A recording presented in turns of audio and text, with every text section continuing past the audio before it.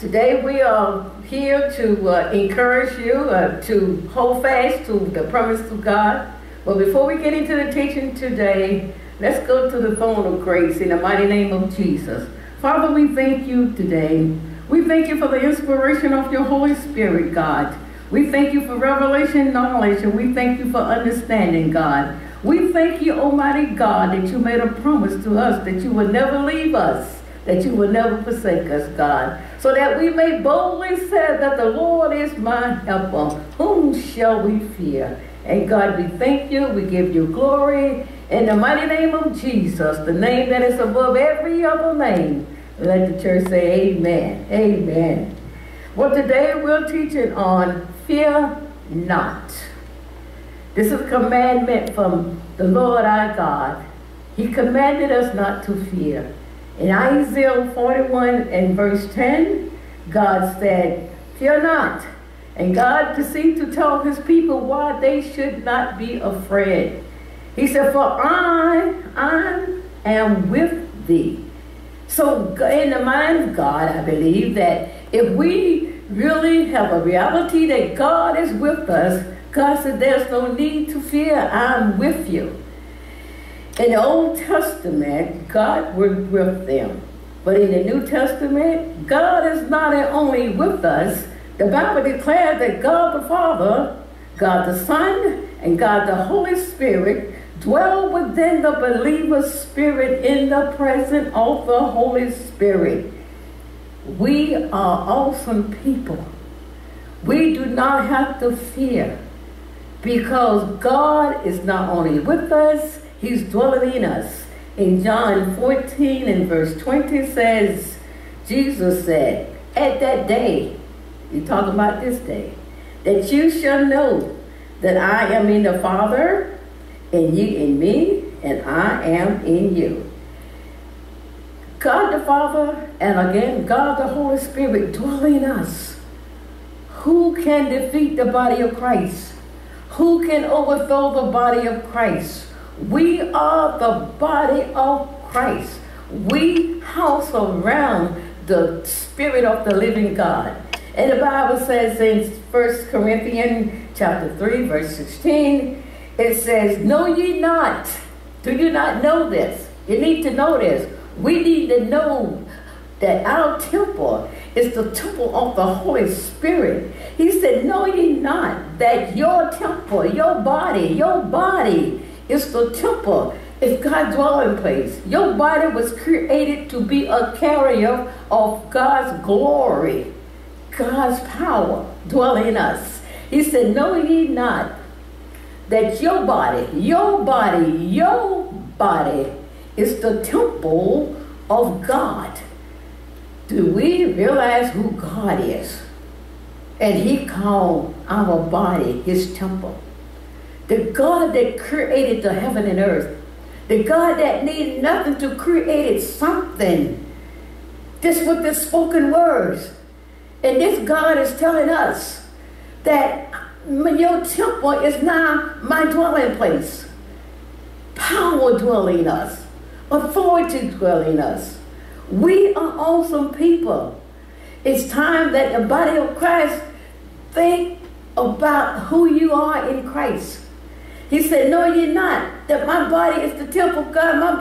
God did not say that our body was a temple of sickness, was a temple of torment. He said, your body is my temple, my dwelling place. He said, it's the temple of the Almighty God.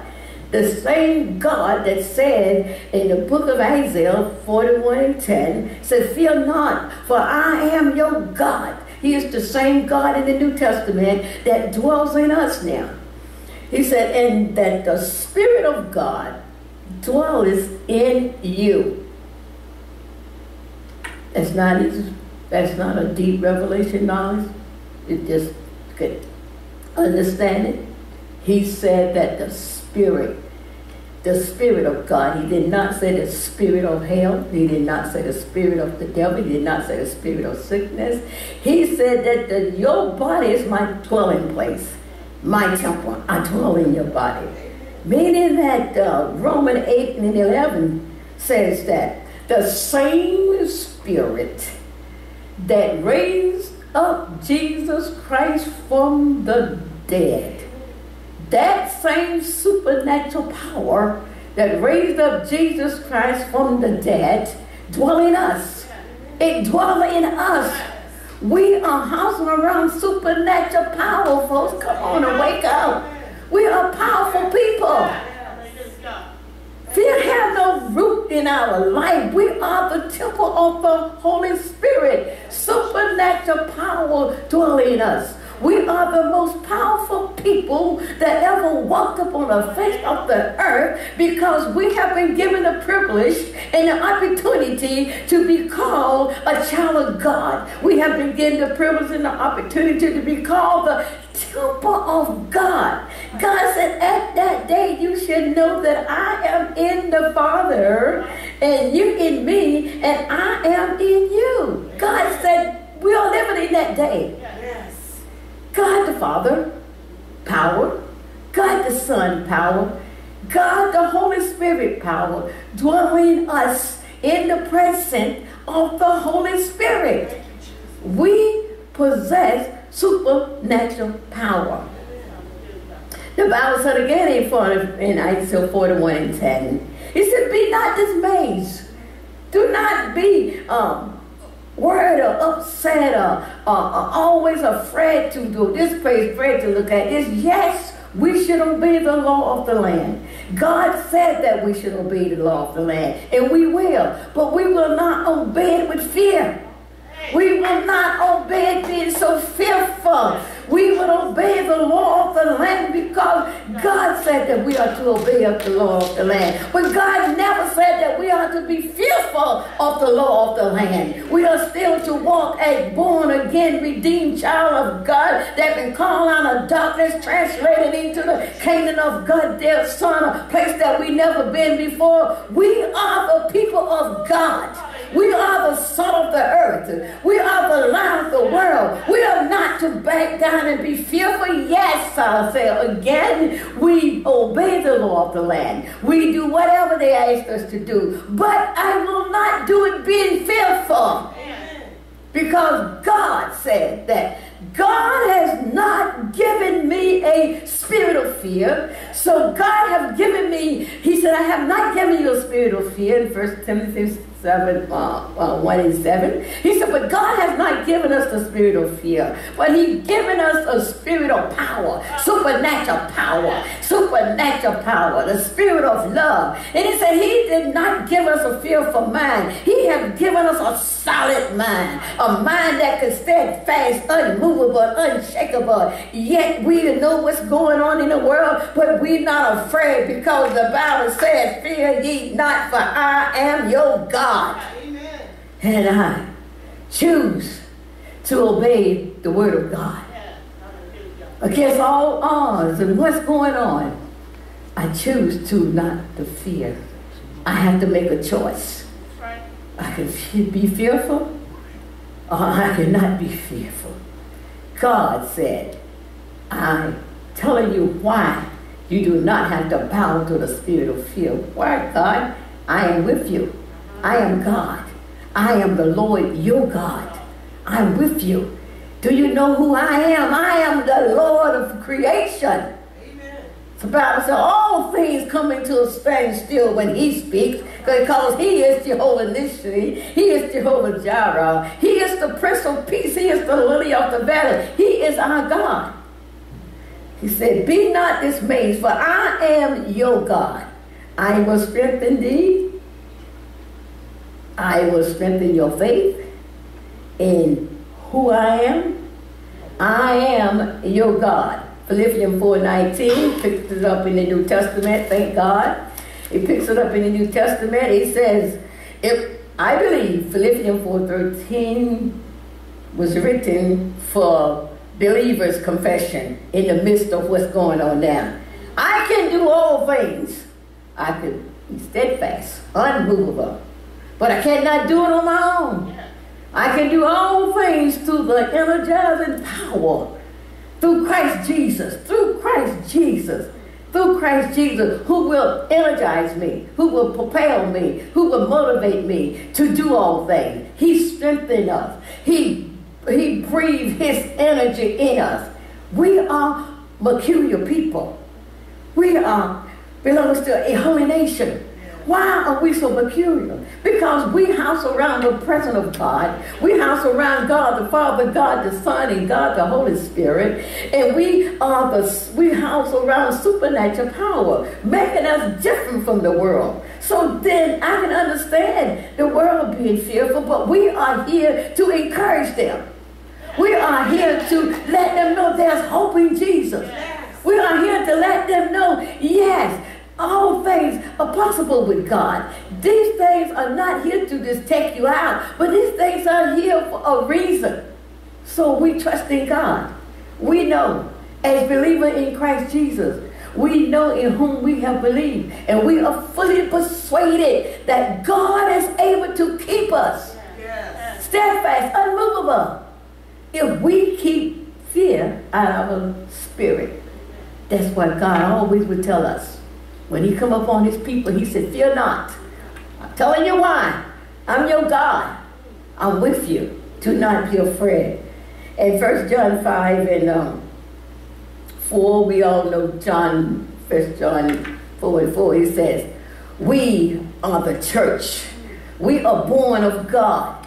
The Bible says, whosoever is born of God overcome the world. And it said, greater is he that is what?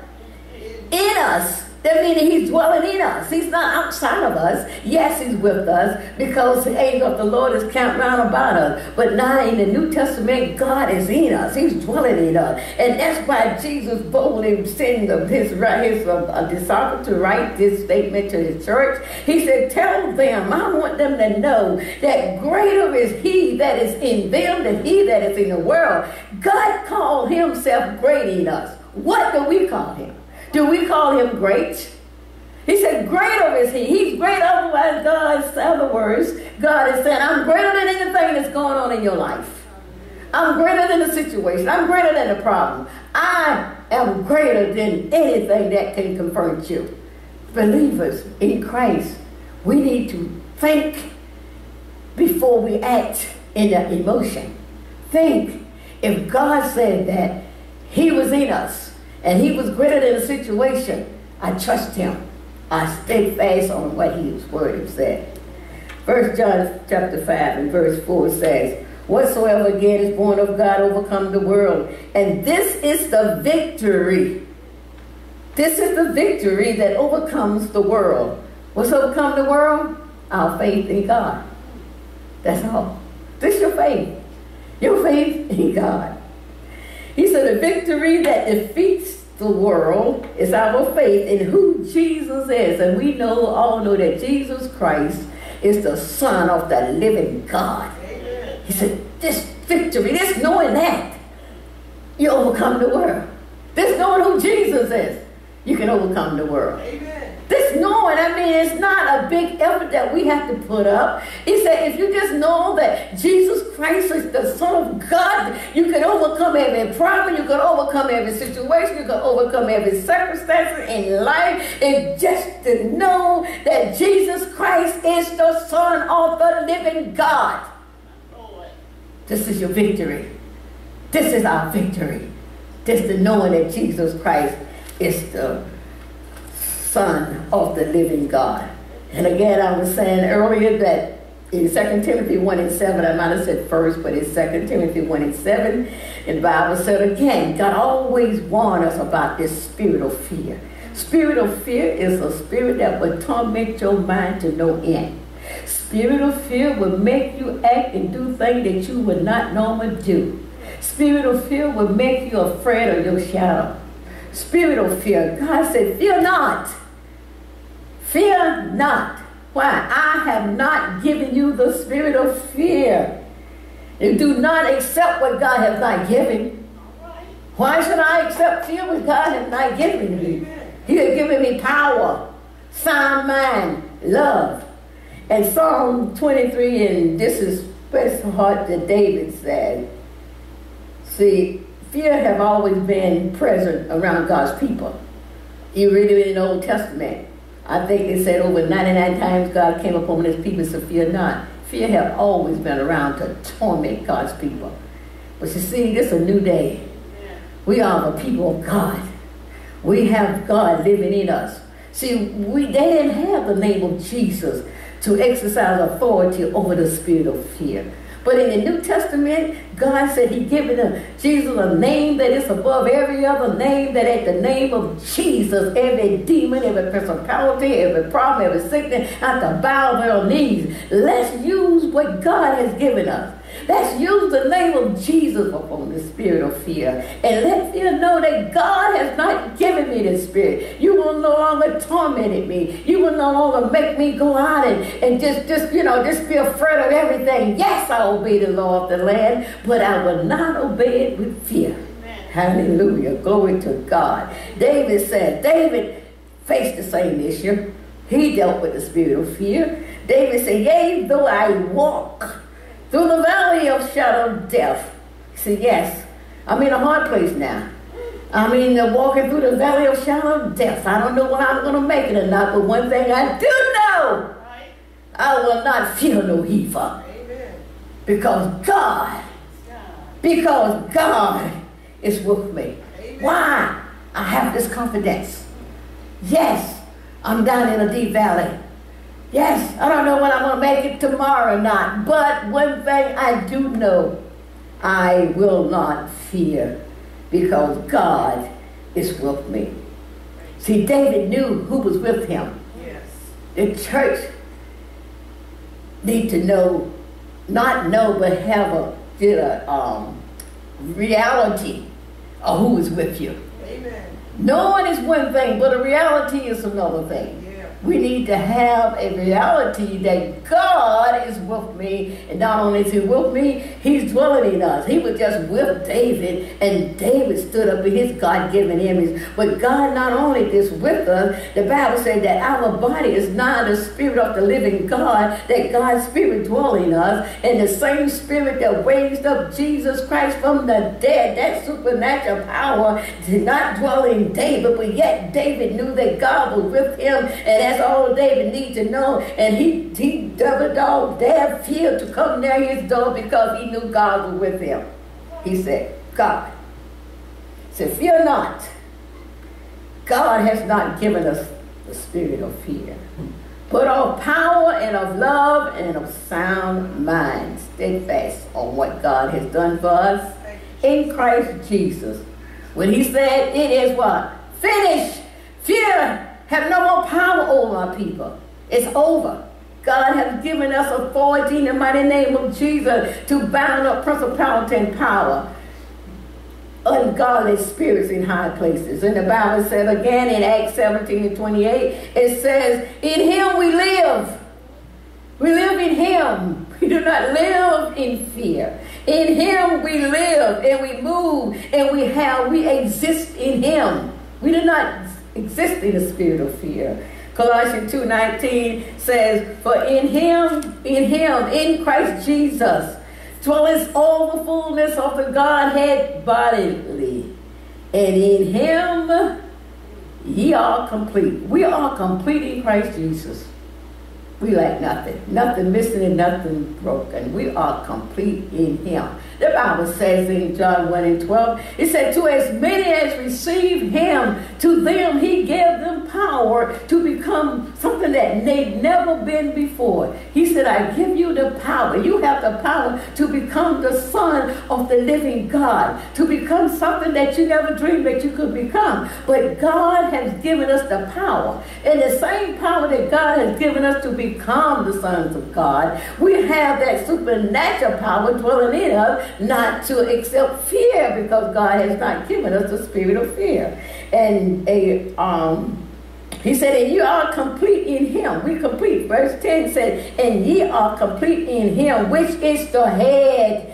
Jesus Christ is the head of all sickness, all principality, all evil spirit. He is the head, and we are the body of Christ. If the head is not sick, the body is not sick. We are the living God creation that created us for his own pleasure. The Bible said, for his pleasure were we created. We was not created for the devil's pleasure. We were not created for sickness. We were not created for situations. Yes, they come. But God has given us authority over them in the name of Jesus, because God has given us the privilege and the power to exercise authority over the enemy. It always gives us an opportunity when the enemy raises his head up and try to threaten the church. It gives the church a target to gun at. It always gives the church and push the church in a place that the church would not have been. It pushed the church on their knees. It pushed the church of praying again. It pushed the church of praising and worshiping God again. It always pushed us to do something. When 9/11 hit, it pushed the church to love God again. It pushed the church to start praying again. It always, I don't know why something had to come as a threat to our life in order to push us to God. Amen. To think about God. See, and it's good and it's not good. But the world, we need to get to a place in Christ Jesus when these things come upon the world, we are to be a witness. We are to be a witness to let the people know, get your house in order. God is soon to come. We should be a witness. That's why God called us the light of the world. He did not call us darkness. He said, you are the light, you are salt. We are to make a difference now. This is a good time. The harvest is ready. God needs some laborers out there because this is a good time. He can't have his laborers fearful to move. Yes, obey the law of the land. But again, do not obey it with fear. Amen. Do not obey it with fear. In Ephesians chapter 2 and verse 4 and 7 declares that the believer dwell in heavenly places in Christ Jesus. Now, if I really believe that, if I believe it, I know it, but the reality of it is a complete different. If I believe that I am dwelling in a secret place or dwelling in heavenly place in Christ Jesus. See, I had nothing to do with this. God's mercy and God's grace have raised us up together and made us set together in heavenly place in Christ Jesus. So that means that we are far above all principality and power. We are far above all other things that's going on because we are seated with him in heavenly places. We are far above everything. God made us that way. We was born that way. The Bible said, whosoever believed that Jesus Christ is the Son of God, he said we are automatic overcomer. Just believe in that. We have the victory to overcome everything that comes upon the face of this earth because we are believers. We are overcomers. We dwell in him and he dwells in us. We are overcomers. We are complete in him. We have complete authority. We have complete ability to do whatever God called the church to do because God is with us. His mercy, his grace has raised us up together and made us. We did not make ourselves. We could not make ourselves. That's why God's mercy and his grace had to make us, qualify us, justify us to be fit to be accepted into the body of Christ. And God's grace and mercy have raised us up together with Christ Jesus, and it made us. We didn't ask to sit there. It made us sit in heavenly places in Christ Jesus. And we all know that heavenly places in Christ Jesus is far above all principality and power, all evil spirit, all every sickness that can come on the face of the earth. Heavenly places far above that. And we are seated with him in the spirit. Yes, our flesh live in the world and walk upon this earth, but in this mind of God, we are to set our mind where we have been raised up in heavenly places in Christ Jesus. And then in John 14 and 18, Jesus made this promise to us. It is so dear to me, and I'm sure it's so dear to you. He said, I will not leave you comfortless. Be not afraid. I will not leave you comfortless. I promise you. I promise you I'm coming back. I promise you I'll be back. I'm not going to leave you to face these trials and situations, the problems that's going on. You cannot handle these things. I promise you, I will be back. I'm coming back. I'm coming back. When I come back this time, well, I will no longer be with you. I'll be dwelling in you. He said, I will not leave you comfortless. I will come to you. And on that day of Pentecost, Jesus came back in the presence of the Holy Spirit to dwell within his people, to empower us with that supernatural power. He kept his promise. We are not without a comfort today because of what's going on. God promised not to never leave us.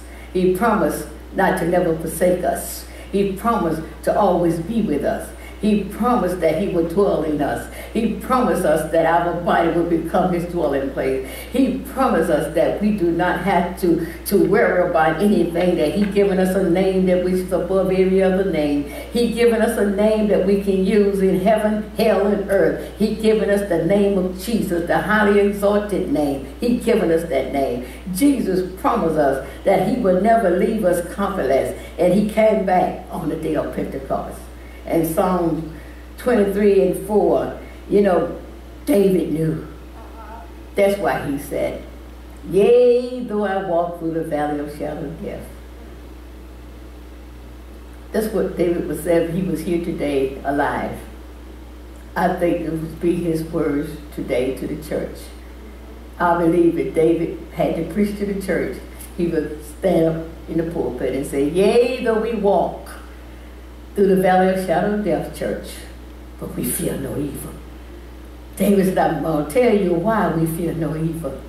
God is with us. My God, God is with us. God bless you.